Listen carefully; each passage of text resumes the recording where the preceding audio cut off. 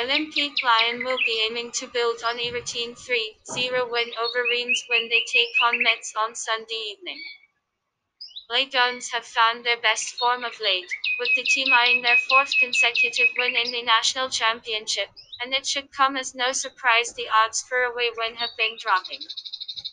A man to watch in the away team will be Memphis Depay, who provided an assist for Toko Ekambi at the weekend. It is to be noted that Lyon are after their third away win of the season.